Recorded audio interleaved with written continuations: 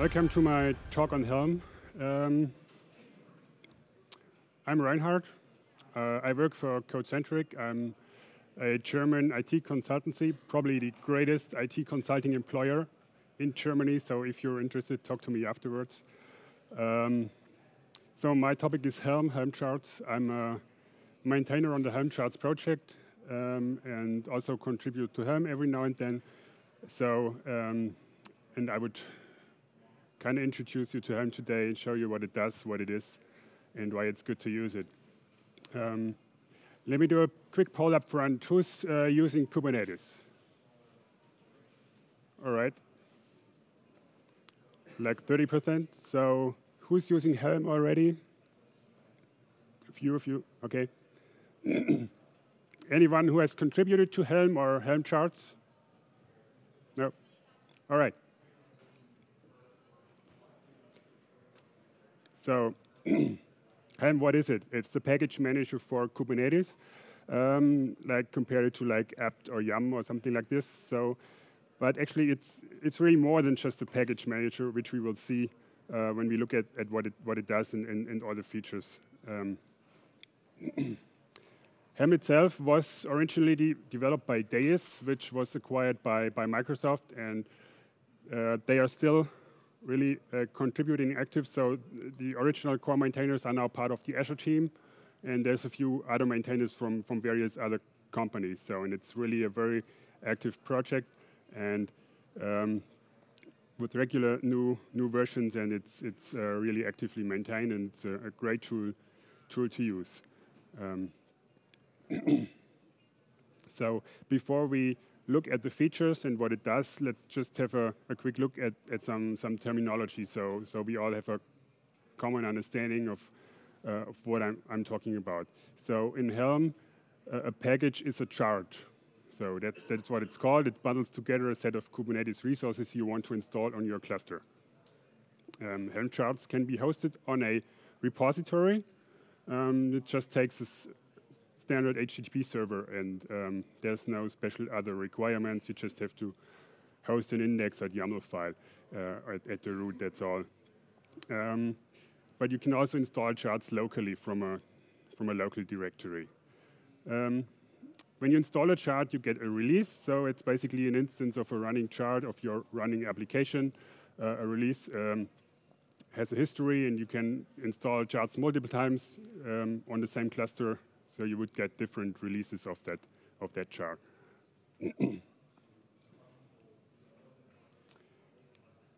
All right.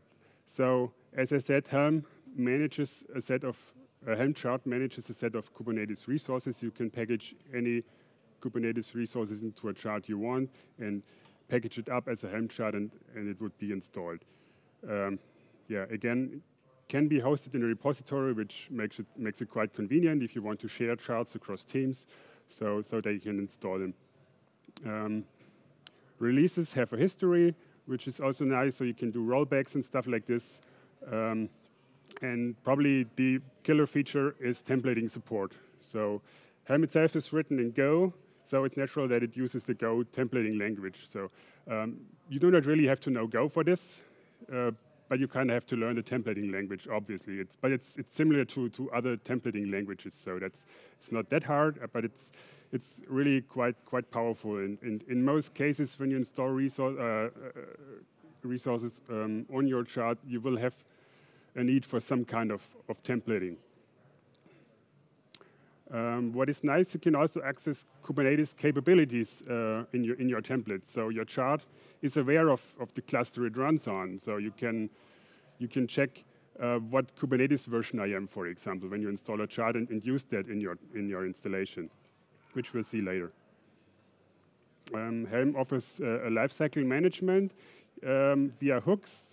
That means you can have certain points during installation and so on where you can hook in and do special things, like run additional jobs or something like this. There is dependencies. That is, one chart can have dependencies on other charts. For example, like you have an app that needs a database. Like you install a WordPress chart and automatically get a MariaDB as well. So And this allows you to bundle up, like, you could install your whole cluster with one chart if you like. Create umbrella charts, for example, and which just have dependencies to other charts, if you like. There's PGP support, so you can sign your charts. And there's also support for plugins. And we'll see later in the demo how all that works together. Now let's look at the architecture. So there's basically two sides. You have the command line client, and you have a server-side component, which is called tiller. And the command line client talks to tiller via gRPC, and tiller itself is the only component that talks to the API server in Kubernetes. So, and also tiller does the whole rendering of the templates on the server side. So it makes use of the information it gets from the API server.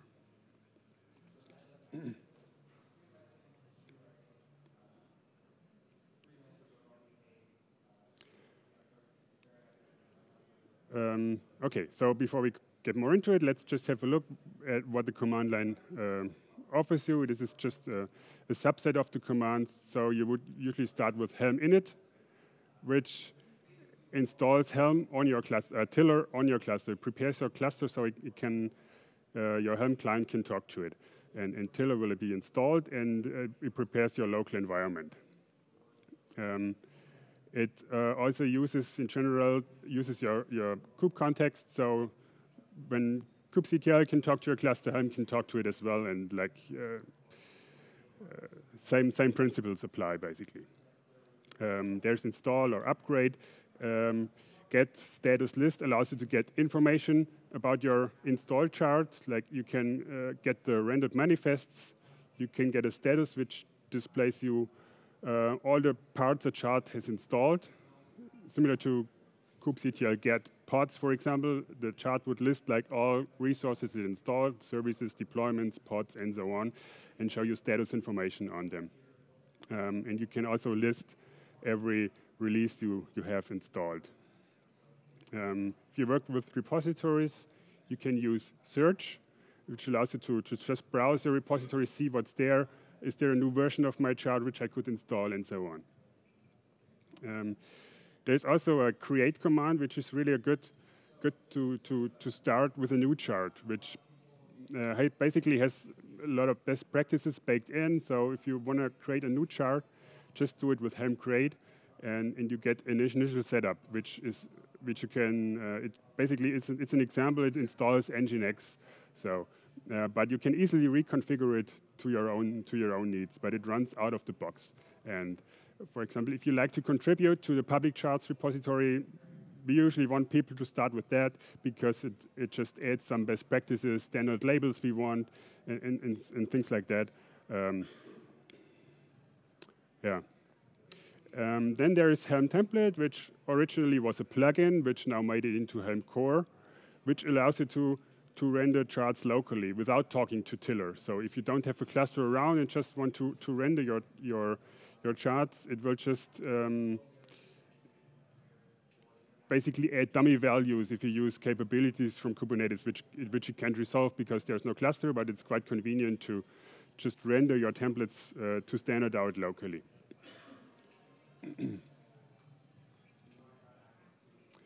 All right, now when you create a new chart, you get a directory structure like this. There's a charts folder, which is only important for dependencies. We can skip that now. You can usually delete it, but it's automatically created with Helm create. And there's a templates folder. This is the folder where you would just put in all your Kubernetes YAML files. Helm uses standard Kubernetes YAML files, so you don't have to use to learn anything new. The only difference is you can parameterize them via Go templating. So that means if you have an existing set of YAML files, you can just drop them into a templates folder in your chart and can just use it like this and then start parameterizing if you need it. Every chart has a descriptor file, chart.yaml, which has some metadata. I'll show it on the next slide. There's a values.yaml, which contains default values for all the parameters you use.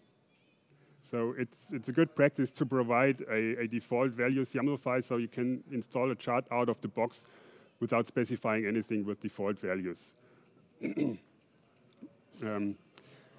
Then you can add a nodes.txt file, which is also parameterizable, which is displayed when you install a chart. So you can just add useful information to the user, like, hi, I'm my app so-and-so, this is just installed, you can access me like this, here's the URL, and so on. So when a user installs a chart, he knows what to do.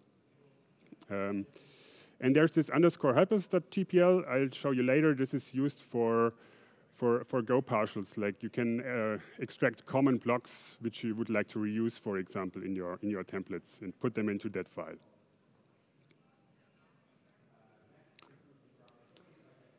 This is a chart.yaml file. I just took a sample from the public Redis chart, so you see what it looks like. This is a set of metadata. Not all of this is required, but most of this is, for example, required if you want to publish a chart on the public repository. If you want to contribute there, we require most of these. Like keywords are necessary for search. An icon would be useful if you want to display it in a GUI, like Cube apps. I'll show you that in a second. Maintainer information, and so on. Yeah, and there's on GitHub you can find Kubernetes/chart, which is the public charts repository. There's a whole bunch of charts. It's really growing. It's amazing. The community is huge, and there's kubeapps.com, which is basically a web interface on top of the charts repository, which allows you to browse and search for charts. And you can log in. There's a rating system and stuff like this. All right, then let's look into it. So templating. As I said, you use standard Kubernetes YAML manifest files.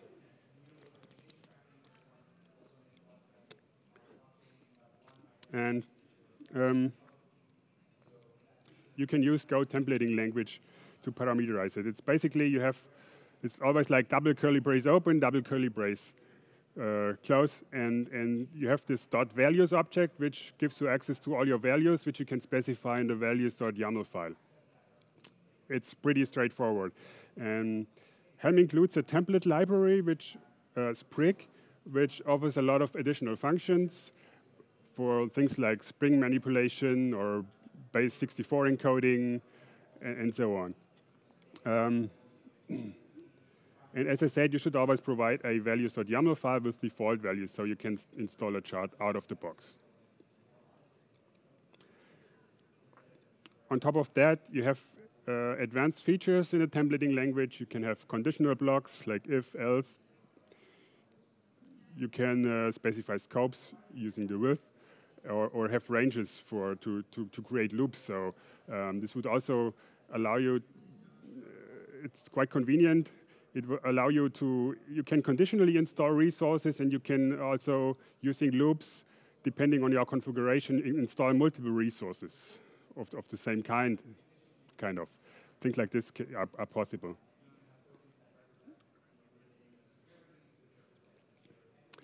And on top of the values object, which allows you to access your values, there's more built-in objects. You can get information of the release you just installed, the name or the namespace in which you installed the chart. You can query all the stuff in the chart.yaml file.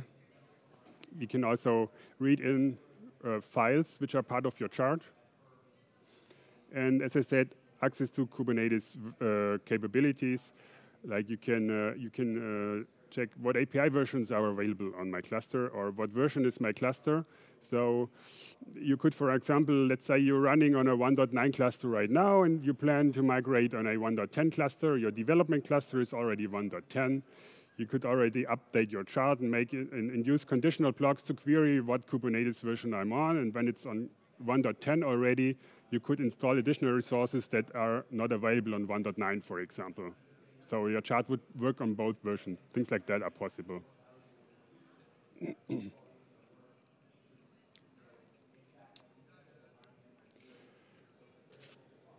I mentioned the underscore helpers.tpl file. This is usually a place where you can put partials or named templates, subtemplates. So this allows you to define basically common blocks, like you have a standard set of labels, for example, which you want to apply to all your resources. You can extract that into a partial and just use it using the template or the include function. And these are functions that are basically provided or come from the Sprig template library, like indent, for example. You can you always get the correct indentation, depending on where you add that where you need these labels in your templates, like be it like on top in the metadata or in a selector. You can reuse that and just pipe it into indent, so it works on all places.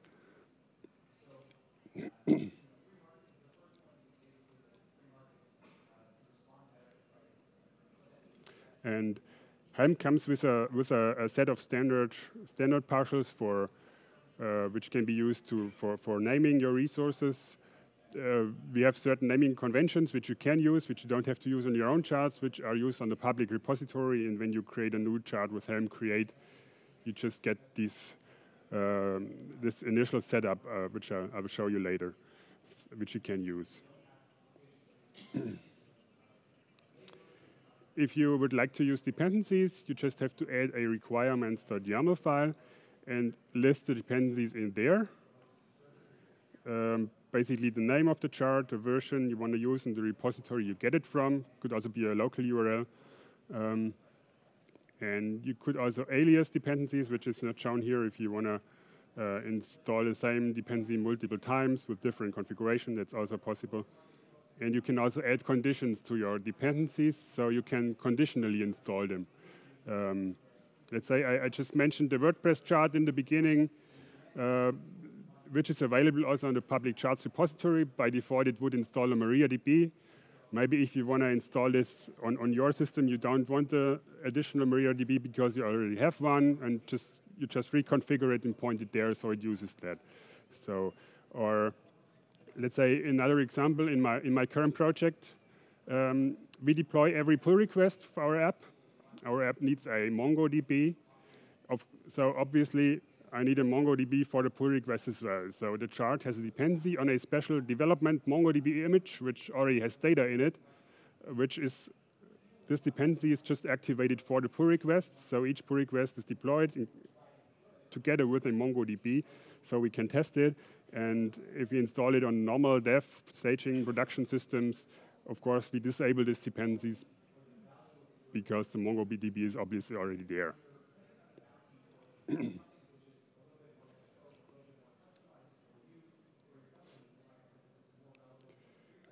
Let's have a quick look at hooks. As I said, this offers some kind of lifecycle management. You can hook in at certain points like pre-post installation, pre-post deletion, upgrade, rollback, and so on. This allows you to, for example, create jobs at certain points that do maybe some initialization jobs when you install a chart, or some cleanup when you uninstall it. Stuff like this is possible. One thing to note, hooks are not managed resources. So Helm, when you install a chart with Helm, it keeps track of what it installed and keeps state on the cluster. So when you upgrade and so on, it can compare and verify things are correct. This is not the case for hooks.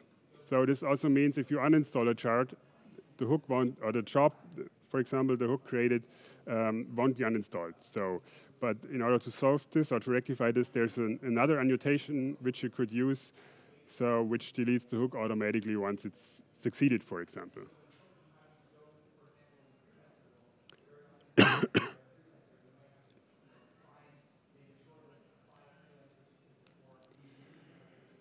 All right. Again, installing chart. There's install and upgrade. You can give your release a name. If you don't, Helm creates a name for you. You will get funny names similar to what Docker does if you deploy, if you run a Docker container, for example. Usually, you will want to want to give it a name so you know what it does and you can keep track of it. You can also use upgrade -- install, which is basically similar to kubectl apply, so it just does what it's necessary, install or upgrade. This is what you usually want to use on a CI server, definitely, or mostly use. And here's just an example for installing the public traffic chart, for example, which is available on the public repository. In this example, a custom values file is provided, which overrides default values, and in addition, with --set, you can also specify specific values you want to set on the command line directly. The --debug flag prints auto-rendered manifests to the console when you install a chart. And there is also a dry run mode, which basically just renders everything on the server side. As opposed to with the Helm template, it's only client side, but you can also use the debug mode, debug and dry run, and will get the stuff rendered on the server side. So Kubernetes validates it, and you can be pretty safe that it will install successfully. So you can kind of test it up front. Next, Helm offers a test feature. So you can test in. So when you install a chart, you can run tests afterwards. So it's basically for sanity checks or smoke tests. You could just need some kind of pod you run and does tests against your chart. So you could do anything you like. Do a curl on your app, do a Selenium test, or whatever. It depends on your app. This works via test hooks.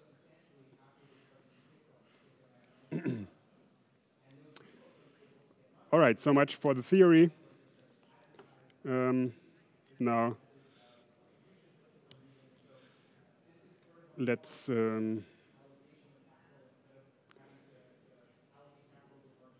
look at some demo stuff.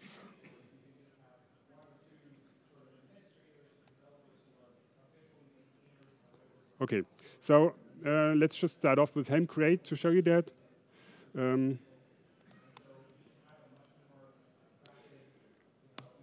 Helm create, and then you give it a name. This will be the name of the chart and also the directory that it's created. Helm create sample, for example.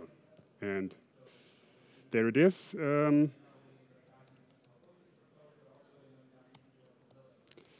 Let's open it up, and you get this structure I just showed you. And you can install it right away. If I do a Helm install sample and give it a name, whatever, sample. And it installed my chart. Like on top, I'm just doing a kubectl get pods in a loop, so you see what's coming up. And what you see here is status output. This is basically the same you get with Helm status. You can do that anytime. It shows you all the resources it deployed and prints the nodes. This is what I mentioned. This is what comes from the nodes file. In this case, it just shows me some information how I can access this. So let me just copy this.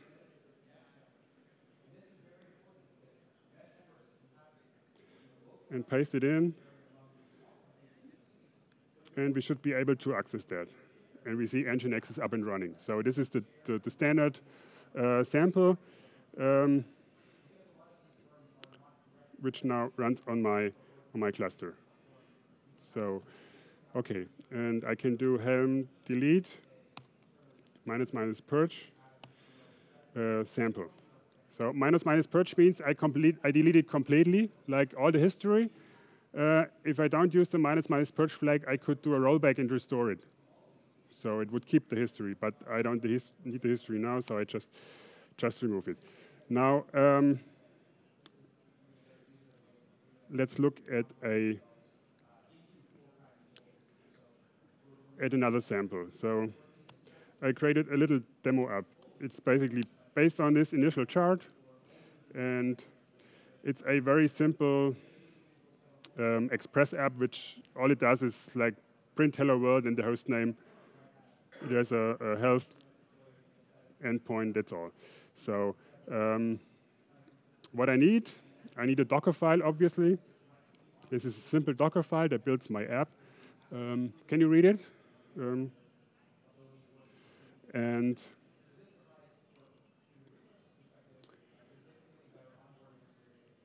this is my values.yaml file. So let's go back a little bit again. So what I did here is, so we can compare it. This is a standard Kubernetes deployment without Helm, and I have the same thing here in my Helm chart.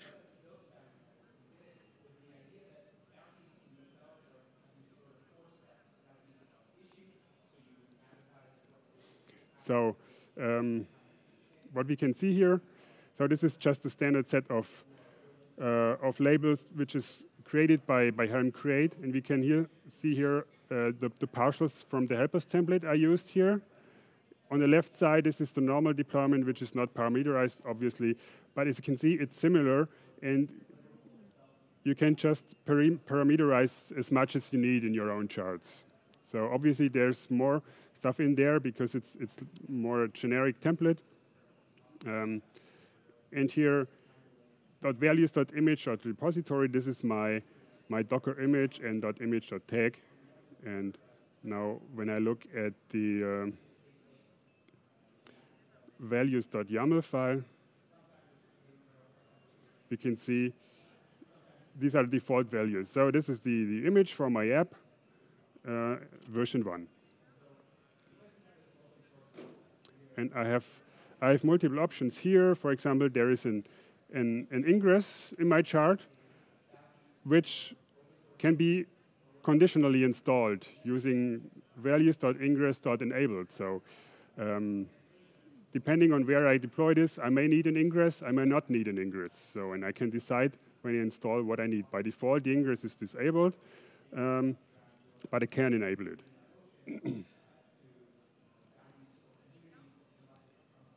So now let's try and install this.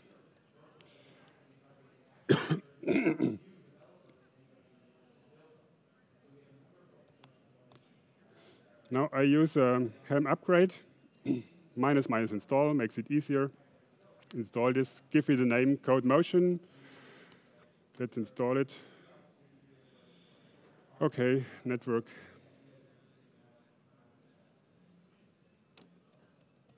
Is bad, obviously. No. Is there?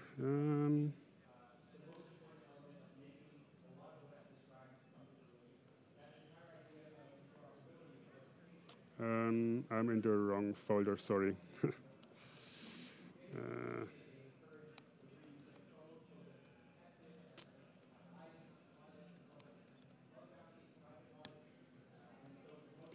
Okay.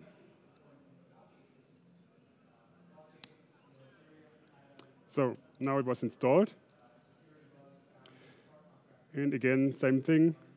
I could just copy this. And if I do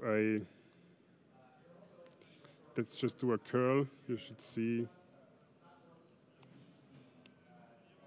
So it works.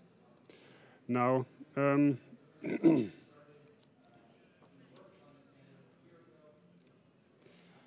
let me just run this in a, no.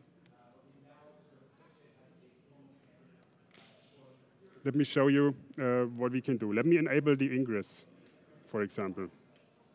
I have an ingress controller running here, so this will work. I have a GKE cluster, which I use for this demo. So in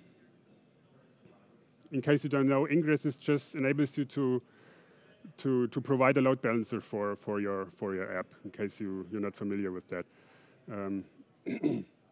So here's ingress enabled false by default. And I have a custom values file here, which I can use, which specifies my domain, which I created for this, and a secret for the TLS certificates, and so on. So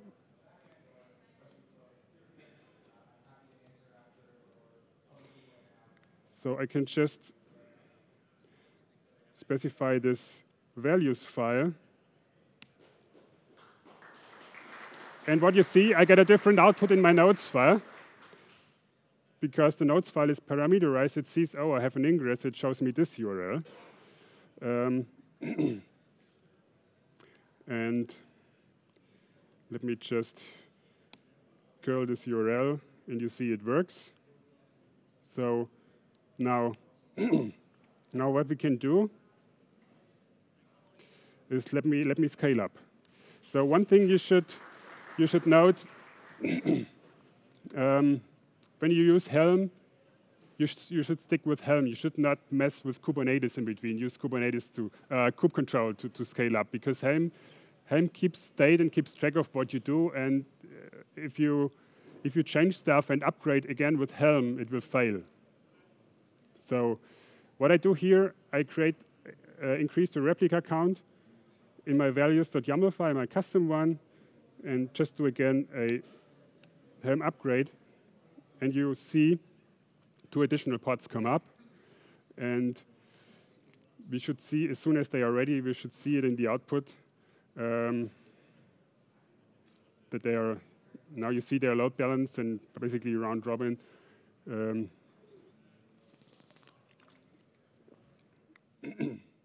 Okay, so now let's say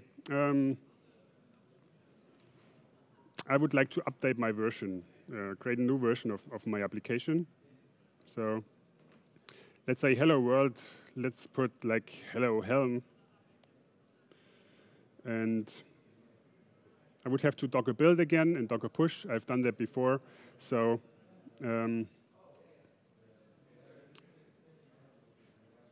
so I could just put here image tag 2. So I've created a version 2. Let me do an update. And you see Kubernetes does a rolling update, so additional pods come up and the old ones will be terminated.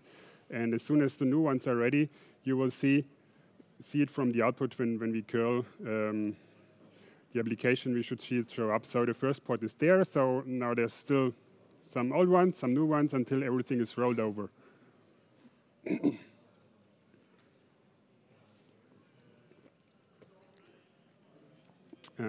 So and I can do Helm history Codemotion, and we'll see what I've done so far. So basically, its revisions are just an index, basically. So we are at revision 4 now. And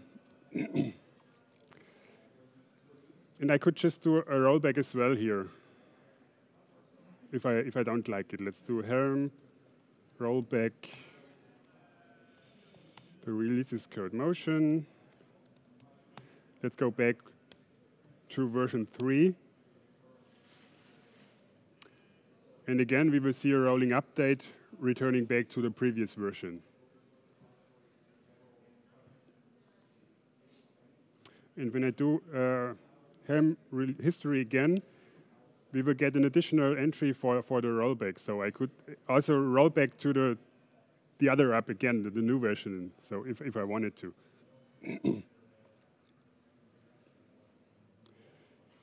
And so we are back to the old version. And just to demonstrate, you can set values on the command line as well, --, set. Let's say I want to scale down. Replica count.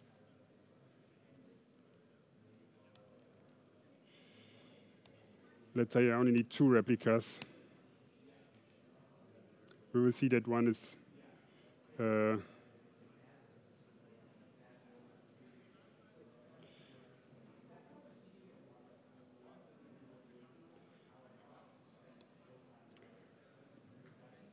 okay, so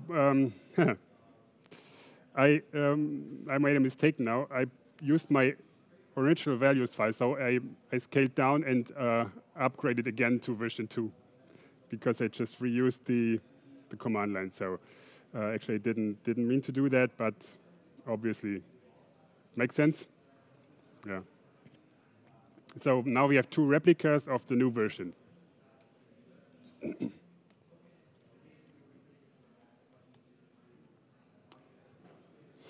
So if anyone is interested in, if I do a Helm ls, you'll see I have an ingress controller running, Nginx ingress, and I use Cert Manager to get certificates from Let's Encrypt. If anyone is interested in that, it's not part of my talk, but just talk to me afterwards and I can show you.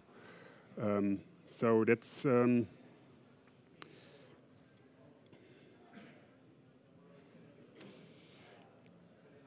basically all I have. Currently, we are at Helm 2.9. So planning for Helm 3 has been kicked off already. So it was started at the Helm Summit in February. The demo app is on GitHub if you would like to check it out. There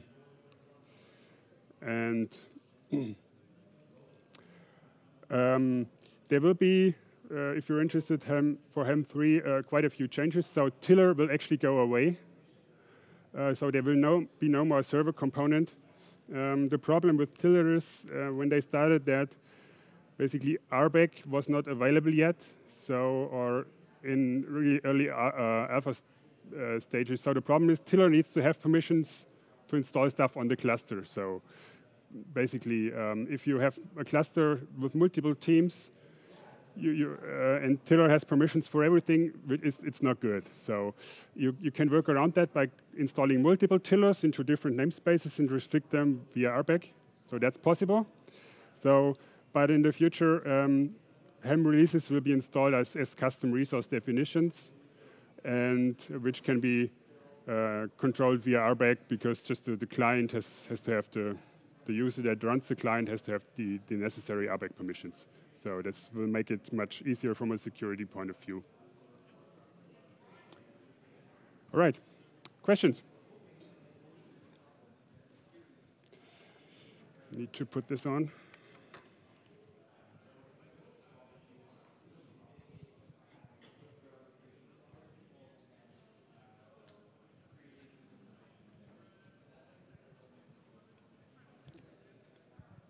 I have one finally. Where does Helm is storing his data, actually? On disk? I'm sorry? Where Helm is storing his data? The configuration, the history and all that stuff. Okay, so that's on the cluster, obviously. So you have the Tiller, which is the server-side component, and Tiller stores it as config maps or secrets, depending on how you configure it. So it's on the cluster right now. In the future, it will be a CRD. And this is still, so development for Helm 3 has started. There's no release yet, so this is in the making. Perhaps it's a silly question. Sorry? Perhaps it's a silly question. Can you repeat, please? How does Helm and Mesosphere sort of compare? Are they in the same, or would you see them in the same use case, or Helm and Mesosphere? Sorry, the audio is like there's dropouts. I didn't really understand what you were saying. How would you compare Helm to Mesosphere for their use cases and the pros and cons, respectively, if there are any, if they are actually comparable at all? Okay, I would say they are not comparable. It's two different things. So Helm, you can compare Mesos to Kubernetes, right? So it's basically a cluster scheduler. And Helm is just the package manager. You could probably, and I mean I'm not really experienced in Mesosphere. So you have DCOS and something like DCOS installed. Is this what you mean? Which also has some kind of packages, yes? Yeah, well, because the little bit I know about Mesosphere is that you have to somehow sort of massage the thing you want to deploy to the Mesos cluster and describe it in a way that it can be deployed. And then through a command line, you say, well, now scale up, scale down. So in a sense, Mesosphere is a bit like a scheduler with a packager. So perhaps Kubernetes plus. Okay, yeah, so probably that, in that sense, you can probably compare it, yes, so kind of. So, but Mesos itself is really the cluster scheduler compared to, is comparable with Kubernetes, and Helm is just a tool on top of that. And Mesosphere or DCOS provides similar tooling, I guess. Yeah.